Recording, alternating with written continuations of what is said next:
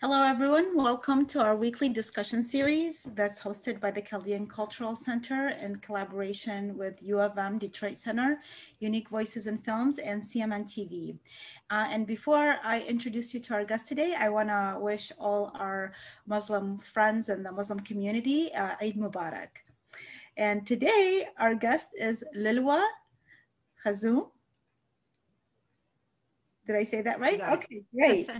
So Loolwa, which I told her her name sounds like Hilwa, and it turns out that her aunts nickname her sometimes Loolwa al-Hilwa, which means beautiful Hilwa. She's an Iraqi Israeli American singer, and her career has involved being a musician, dancer, writer, educator, and much, much more.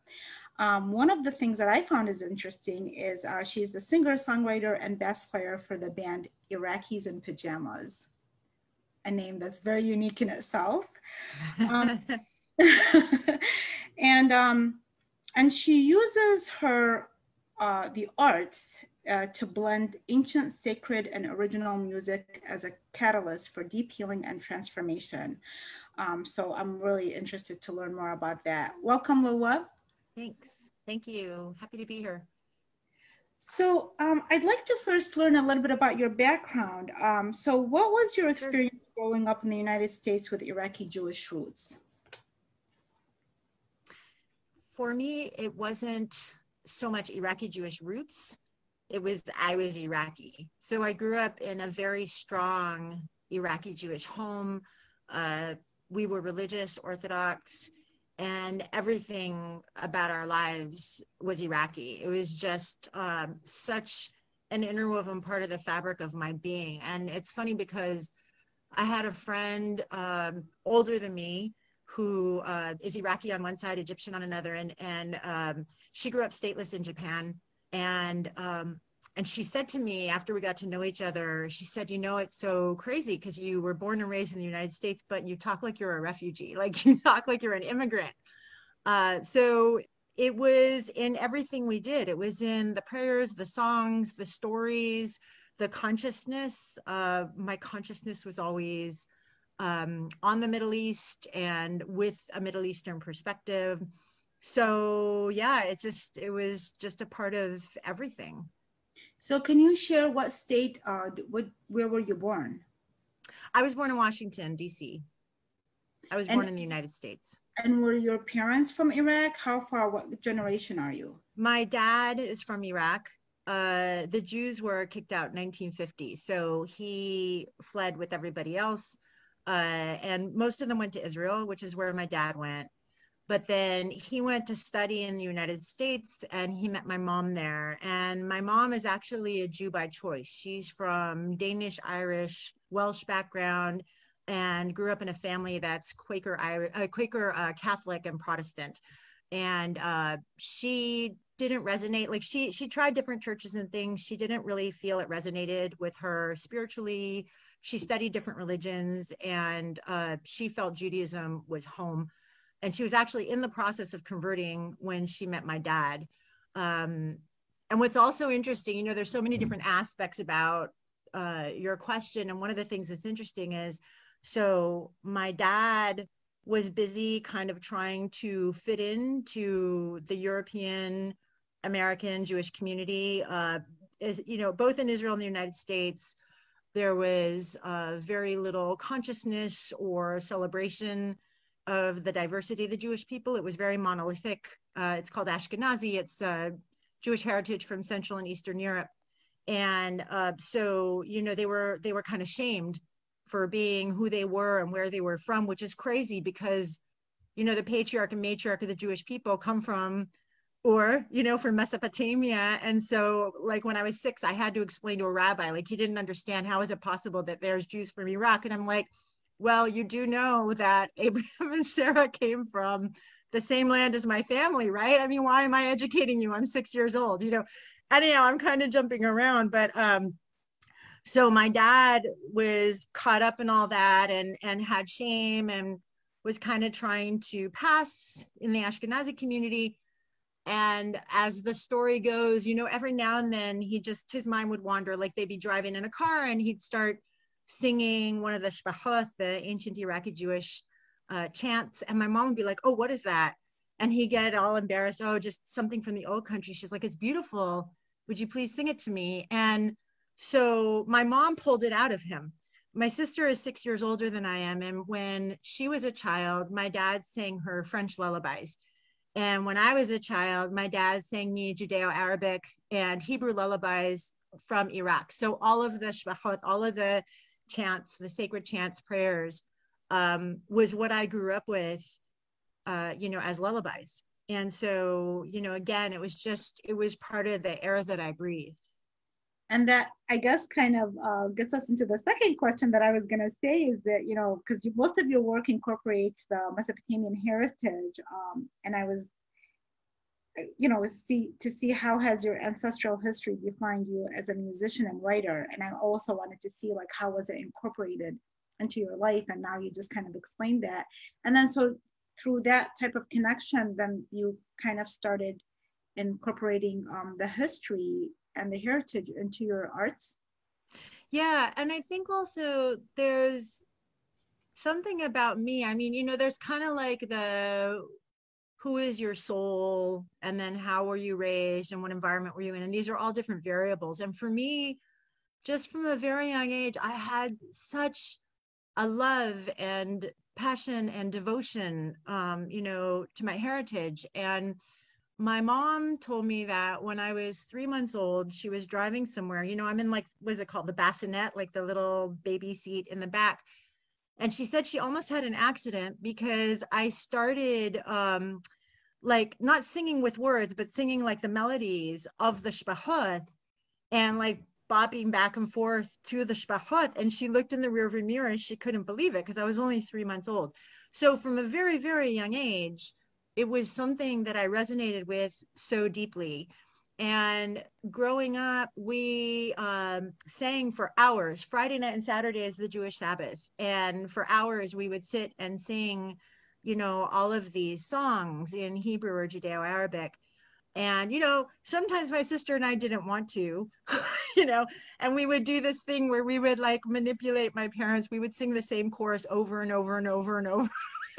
Like, we're not going to stop until, and we'd have some demand. So we had some fun with that.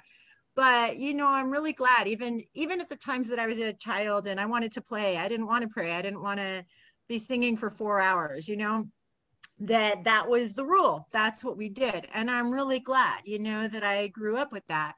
I remember one time I was 8 years old, and the kids in the synagogue, we went to a synagogue that was a mishmash of Jews from anywhere not Ashkenazi, like not Central and Eastern European. So we had Jews from like, India, Morocco, Iraq, wherever. It was just all of us in one place.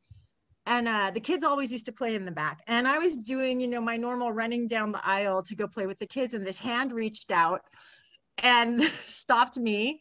And it was my dad, and he sat me next to him, and he made a decision for whatever reason randomly on that day. From then on, I was going to learn how to pray. And in the beginning, I was kicking and screaming. I wanted to play with the other kids. But once I was taught the prayers, I loved them. And by the time I was 8, I could lead the prayers in the Iraqi tradition. And, also in the Middle Eastern, North African Jewish community, and in the United States also, people were trying to become Ashkenazi. So it was very, very unusual that somebody my age knew the prayers, and I sang them in the pronunciation of the Iraqi Jews. So Hebrew originates in the Middle East.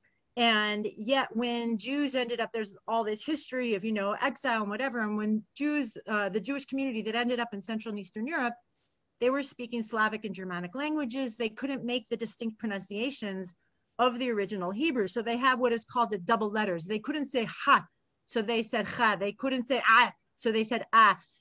I was singing at the age of 8 all of the original pronunciations. Now this flew in the face of how Hebrew was being taught, of how people were praying. And on top of that, I was a girl.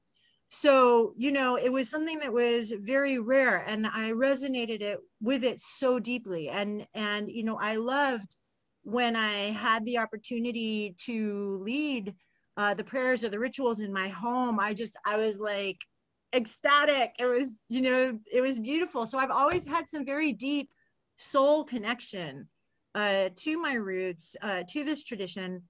And what's really funny is when I was a kid, I studied at the San Francisco Conservatory of Music. I studied flute and piano, classical, classical European concert music, right? And my mom was always trying to get me to incorporate the Iraqi prayers. And I'm like, Mom, stop, it's, you know what I mean? Just let me play this piano sonata. What?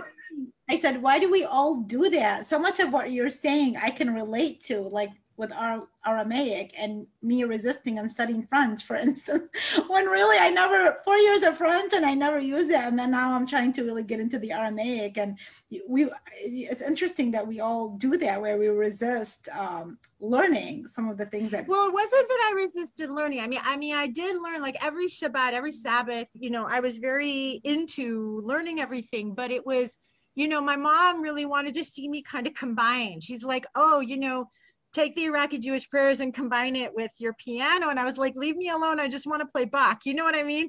So, but it's really funny. I mean, did your mom have any background in the arts or anything like that? My mom was that kind of a suggestion. Yeah, my mom was a visionary. I mean, she didn't know she was a visionary, but she was always very creative and innovative and super, super bright. But she had severe ADD. And when she was growing up in the Midwest, they called her dumb because they didn't understand things like dyslexia and stuff like that. So she had like really bad self-esteem issues, but was always super creative, was always making things, was always sewing or crocheting or doing some ceramics, or there was always art. And I think she had a very artistic, brilliant mind. It's just she didn't know it, she didn't kind of own it or claim it, but she just was it, which I think is also beautiful. Like you never know when you're growing up, I mean, what part of the things that are just kind of around you influence you, what is actually like who you are. I think my mom and I on the soul level are very resonant. She's living in the next world now, for 2 years actually, as of just a few days ago. But I do think she saw something. It didn't click with me the way that she was seeing it, but I laugh now because decades later it ends up being a very significant thread of the music that I create. And the way that it happened was I was writing alternative and punk rock, just kind of straight up alternative and punk.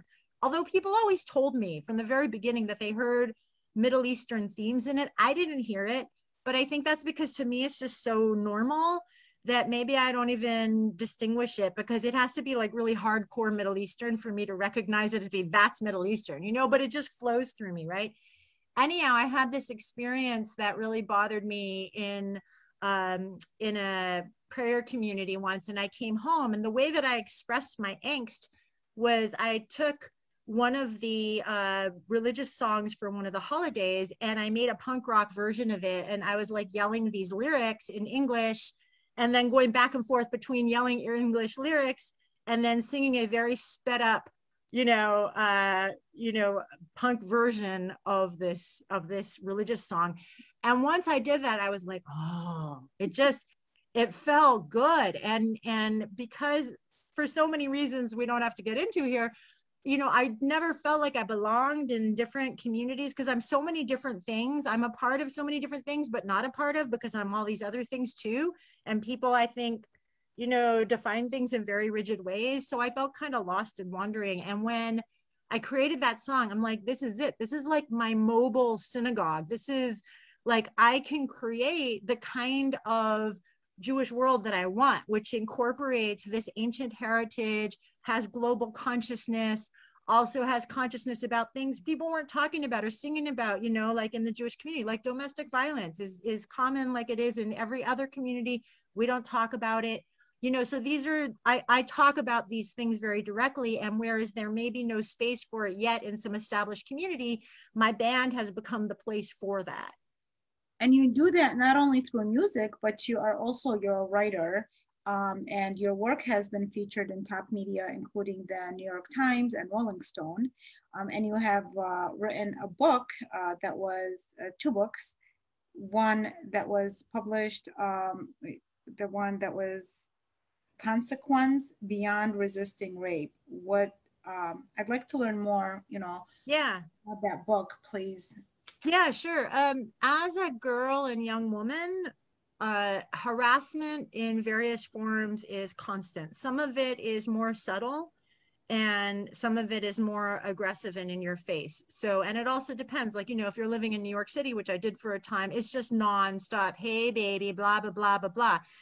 And it felt so invasive and suffocating to me. And I found that girls were kind of conditioned to see it as a compliment. Like if some guy is, checking out your ass and that's seen as a compliment. And to me, it felt so disrespectful. And there's a distinction between, if I'm walking down the street, and this has happened also, like very positive experience of a man saying, hey, you're really beautiful, or hey, you have a gorgeous smile. I like that. Right. But that's really different than being looked at like I'm a slab of meat. And it's like the man is not taking me as a human being into consideration. It's just, like something serving him. And I found that we don't have, even in so many ways, language for describing that. Like it's not necessarily, and things have changed. Like we're living in a different world now. You have to remember, this is like the early 1990s when I was in my 20s. Right. That book, I believe, was published in 2002. Am I correct? It was actually 2000. I wrote it in 97.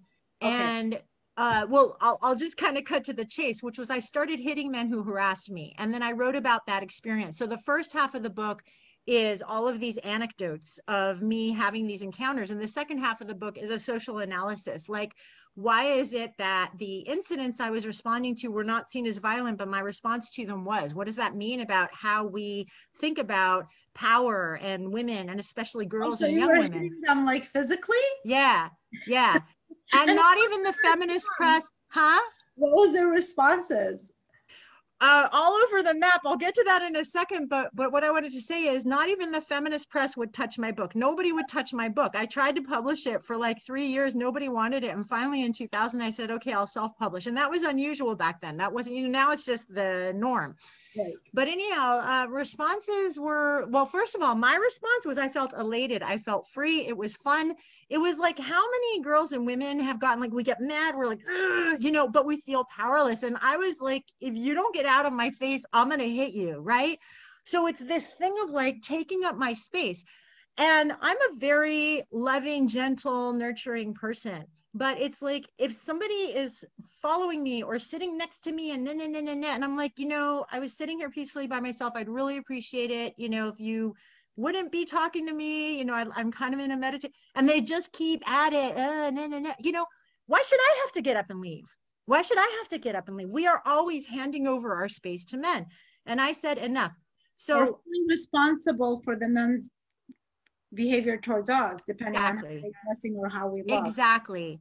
And it's structured. I mean, as Middle Eastern women, all the women in my family, even though we're Jewish and it's not required in our tradition, under Islam, you have to wear the hijab or the abaya, or, whatever it's called in different countries, and even there, it's like women were getting, groped or harassed or something. And it has nothing to do with what we're wearing or what we're saying or what we're doing. It's a power dynamic. It's an absolute power dynamic. And I just said, enough. I'm not going to participate anymore. And so it started with, there were these guys who were staring at my chest and they wouldn't stop. And I confronted them and they just thought it was cute, like, oh, look, she's like, saying something to us, haha, but she can't stop us. And I hit one of them in the crotch and he flipped out and he was like, what the hell? And then his friend started laughing and then I hit him in the crotch.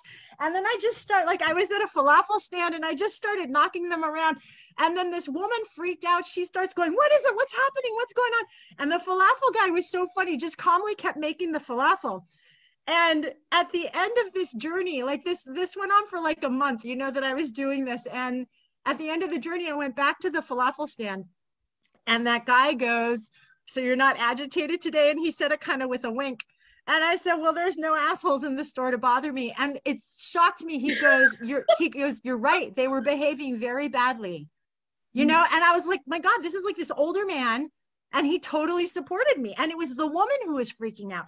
And I keep finding that like women have been very stressed out by my book, because we're so taught, oh, you have to be peaceful. You have to, well, peaceful includes me being able to have peace.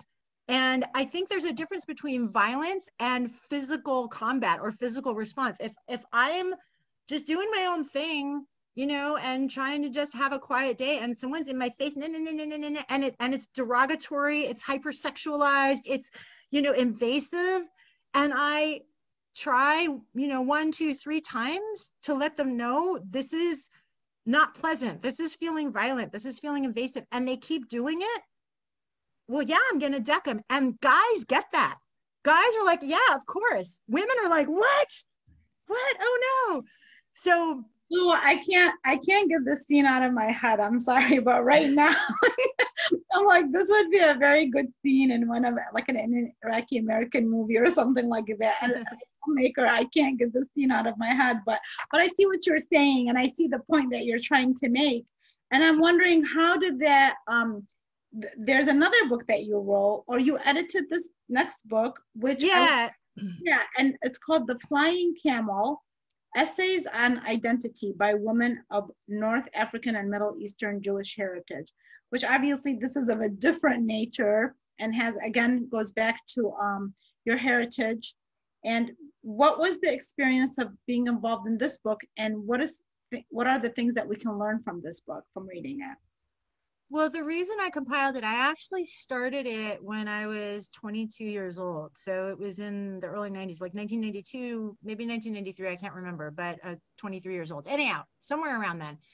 And the reason was that I started in college to formally be a Jewish multicultural educator. So my whole life as a child, I felt really angry about the Ashkenazi domination of everything Jewish. It's like we didn't even exist. And there was so much derogatory, discriminatory treatment that was just kind of accepted. And I knew from a very young age I was going to do something. I didn't know what it was.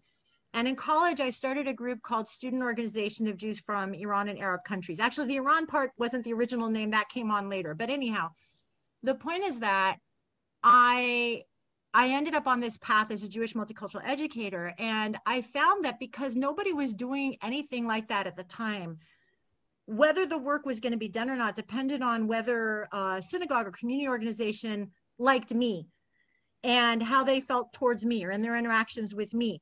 So I felt this kind of public responsibility. And as part of that, I felt I couldn't tell my story.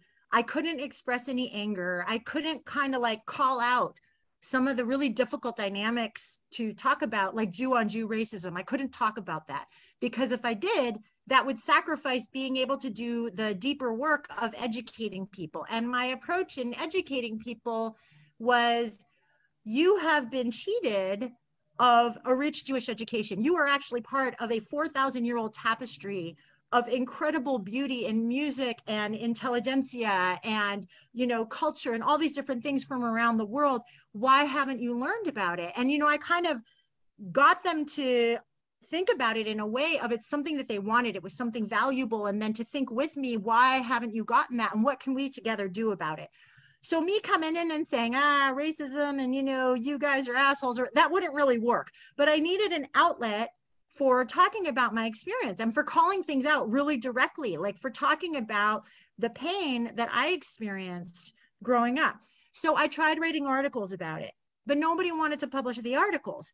And it was for all of these complex reasons. So like the feminist world didn't recognize us, you know, the Jewish world, it's like, well, we're irrelevant because we're Middle Eastern, you know, and it was kind of like, I'm in the Middle Eastern world where you're both Jewish and you're female, you know, so anywhere I went, it was like being in a pinball machine and you kept getting bounced around and nobody really cared. So I thought, okay, well, you know what? I'm going to put together a book talking about this experience. And there's two things that I want to share about that. Number one is that at that time, the only Middle Eastern Jewish feminist I knew was my sister and myself. So I embarked on this project and I didn't even know, do I have the right to put together this book, which was basically talking about, you know, this kind of 3-point identity. We're Middle Eastern, we're Jewish, and we're women. And then what is that like? And, you know, the women that I knew in the community were very, you know, very submissive. Like, you sit in the back of the synagogue behind a wall, nobody questions that. I was like leading a synagogue revolution when I was 14, you know, going up and down the aisle and getting the women to outsing the men, and then going up and confronting the rabbi and walking in the men's section, which you're not allowed to do. You know, I've always been like this, you know, catalyst for change, right? So it ended up being this whole journey of finding, where do I find other women who are like me? And that took years to gather the stories. And then, you know, a lot of the women aren't writers, so they have these amazing stories, but their writing was really like kind of jangly. And so then there was this whole process of, honestly, I'm never going to do an anthology again, because the amount of writing that I did was so much more than just writing my own book, because I had to, you know, I wanted to preserve the integrity of the voice of each woman, but I also had to write it coherently and then make it fit with the writing of all of the other essays. And then once I put this whole book together and it was ready to go, nobody wanted to publish it. And for years I was trying to publish it. Everyone rejected us, the women's press, the Jewish press, the Middle Eastern press, for all of the reasons that we had talked about in the book. That was all playing out. And then 9/11 happened. And then 7 top literary agents were fighting over the book, and then I published it. But it was like 13 years or 12 or something years after I had started. And honestly, if it wasn't an anthology, if it was just my book, I would have given up long ago. But I promised these women. And because I promised these women, I kept going. Well, good for you. And, you know, I don't think you don't even have to be of the backgrounds and that you just described, because I think there's other women in different communities where they feel they are unheard because they don't fall into certain minority categories. And so you're Middle Easterner, you're a woman, but you're Jewish. Same, you know, I'm Middle Easterner woman, but I'm Chaldean. And so it's like there'll be that other identity that will prevent you from really being heard by the mainstream media. But yeah, in your case, you continue anyways, which is really, that's a beautiful thing.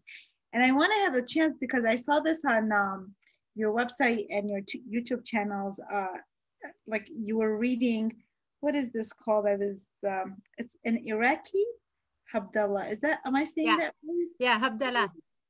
Yeah, and I saw like people holding candles and things like that. I mean, we're not going to have, you know, are you able to kind of just share a few minutes of that? Yeah. Okay. Yeah, I can jump into the ritual. Okay. كاس يشعل الساعة وبالشام أذنه يقرأ أن أذنه الشيعنا أن أذنه سيحنا باروخ باب الشام أذنه براخوخ من بيت أذنه إل أذنه ولانو يسحاب عبثين قنو ثميز بياح اليتاوتك الهرمك هدول أذنه كي طوب كي لعلم خستوس. So that's like the ritual that we say, that's the prayer that we say before doing the whole ritual of ending the Sabbath. It's a part of it. It goes on. Oh, your volume has disappeared. Hello? There I am. There you are. I pinned you because I wanted extra focus on you as you were sharing that. That was very, very beautiful. Thank you for sharing it. Yeah, and you know, we only have literally 2 minutes left, and I just want to ask for your. I've seen an article that you written that you one time shared on Facebook about some of the things that we need to confront that has happened, you know, in the Middle East for us to be able to move forward. Just a few last words about that. Why is it so important for us to recognize some of the things that we have inflicted on ourselves? And I think this goes for every single region and every single culture and background. But, you know, with regards to the Middle East, why is that important for them to be able to heal, and what maybe like a step or two that they need to take in order to make that happen and create some of that unity that we used to have from different backgrounds and different religions living together? That's a great question. You know, I see it very much parallel to what goes on in families in domestic violence situations. There's so much trauma and upheaval in the Middle East. And in families that have domestic violence, you know, we talk about it in black and white, but it's not. It's very complex. It's these people who you love, you know, these people who are the most important people to you in the world are also the people hurting you. So, you know, we have this shared identity, but we're like down each other's throats, and there's all these divisions. And it's kind of like what you said before, I'd like to pick up on, is that those of us who actually have these quote unquote surprising identities, I think we're the linchpin, because we disrupt people's ideas that enable them to go black and white. There is no black and white. We are all human beings, and these barriers, these divisions, they're false, and these are human constructs. And I think, you know, no matter what God we believe in, that the root of all religion is love and is being a good person and a kind person. I mean, nobody's attracted to a religion because it's full of hate or because, you know, it's running around being violent. I mean, that's things that people do with religion. And so I think, you know, if we can see these points of connection, and I think women like you and me and other people who have these, you know, identities people don't expect, are the ones who, we are an example that these barriers are false. Because you know what, I cross all of them. You know, it's like I've had Muslim boyfriends, Arab boyfriends, and people in the Jewish community were always surprised. I said, you know what, I have more culturally in common with this person than I do with an Ashkenazi man. And in some ways, it's harder for me with an Ashkenazi man. And they were shocked, you know, but there are these different aspects of me. And I think that the more that we can open to hearing people who stand on these, you know, points of intersection, the more that everybody, I think, will be able to open to how do we see ourselves in the other person, because there is no other. Loolwa, that was so beautiful. I really love what you're about, and I love your openness and your honesty. Thank you. It's important for all of us to have that. It really builds, helps, like, it gives character. It gives so much character, and a lot of us are hiding behind masks in order to fit into the identities that are given to us sometimes by others or that we were born with. And our heritage is very important and very beautiful, and we find creative ways to share it. But it's really, it's being honest about who we are as humans first. That's very important. And I think, like, you exemplify that. Thank you. That means so much to me. Thank you. It's really true. I've had so much fun interviewing you for that reason. Sometimes, you know, those are the moments for me that I get to learn so much, and I get inspired by people, especially women who are that honest and upfront and just so lovable like that. So thank you. God bless. I wish you the best of luck with all of your work. Thank you so much. Thank you. Thank you, everybody, for joining us. Bye-bye. Bye-bye.